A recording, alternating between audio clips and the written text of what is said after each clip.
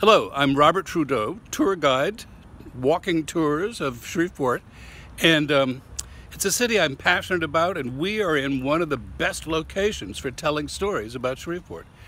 To my right and your left is an incredible building built in 1929. This is the Municipal Auditorium of Shreveport, and it is such a masterwork of masonry.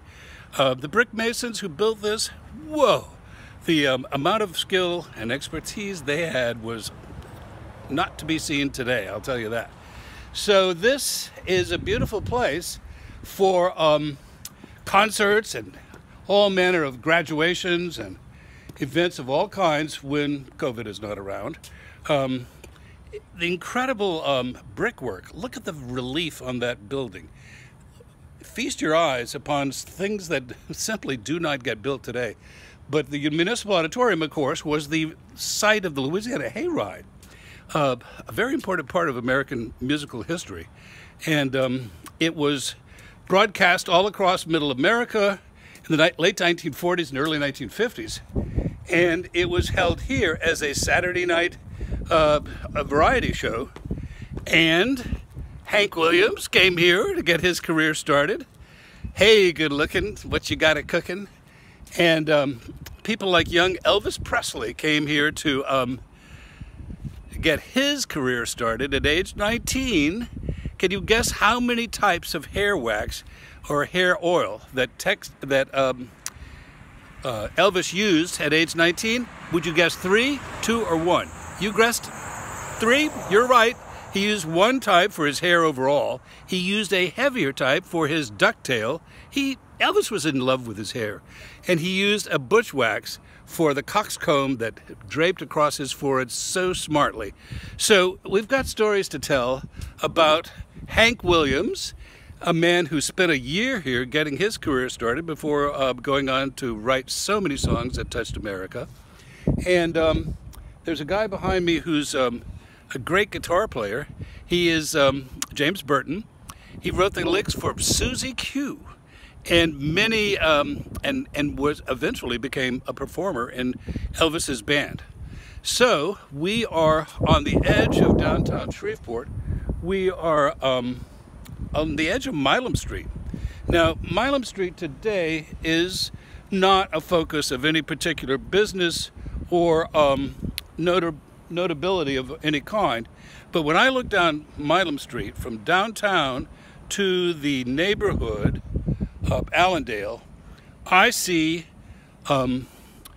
civil rights marches, hundreds of students and adults coming up this street to make their wishes known in the middle 1960s, asking for textbooks that included mention of black achievements, asking for textbooks that were in good condition rather than just hand-me-downs from other locations.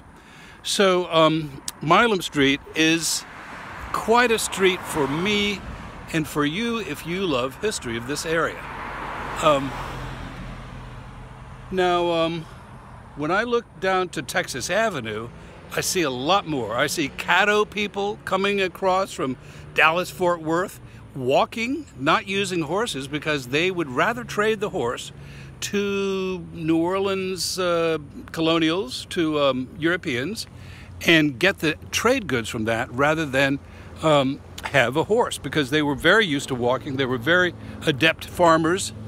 And by the way, we are entering Shreveport's beautiful Oakland Cemetery. It's a great place to take a look at another epidemic, a mound, a very large mound in the graveyard that has no particular monumental accents. It is the yellow fever mound that served in 1873. About 800 people are buried here, and I'm told buried with their clothes on because there was such a powerful rush of deaths that it was impossible to keep it up with it all. Down the hill from here, a gravestone for Annie McCune, who was a Irish gal who came to Shreveport because New Orleans was too crowded. She got off the boat in New Orleans from Ireland, and she said, too many sharp-tongued, curvaceous women for me to compete with in New Orleans. I think I'll get on the next steamboat and go to Shreveport, where the competition may be less fierce. And she made a name for herself and a lot of money running, a multiple stabled pleasure house in a neighborhood that is also right behind me. In 1903, all the prostitution from Shreveport was moved by the city fathers to the neighborhood behind me called the Bottoms, St. Paul Bottoms, and it was that was where there would be no hassle for the operation of prostitutions, single or multiple. And just like New Orleans, Storyville section, this was a great center for all the region for people to come and have a good time and do it within the legal boundaries of the city. It lasted until 1917, as did the legal red light district of New Orleans. By the way, am I telling too many stories?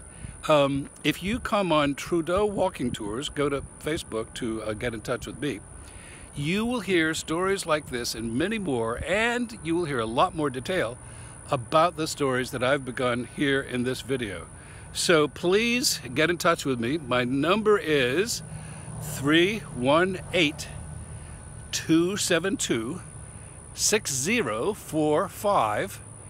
Call me anytime, text me and say, Trudeau, I need a tour. I don't have regularly scheduled tours. I need for you to say, I want to book a tour. I've got a couple of people and we want to listen to your spiel and learn more about American history, about Louisiana history, and particularly about Shreveport history.